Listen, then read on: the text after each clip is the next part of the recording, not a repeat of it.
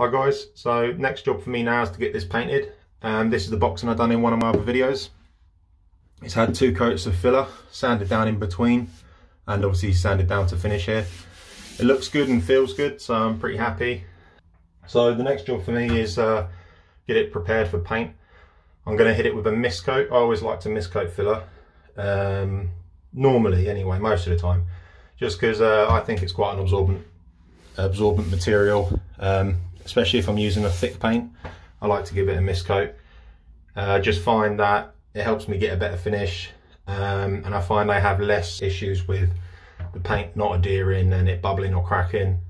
The filler flashing through, where you look on the wall and you can sort of see the filler even though you can't feel it anymore. So that's why it's just what I like to do. So I like to hit most of my fillers with a mist coat. So I'll go around and mist coat this next, mist coat a few other little bits I've got that I've filled in the house.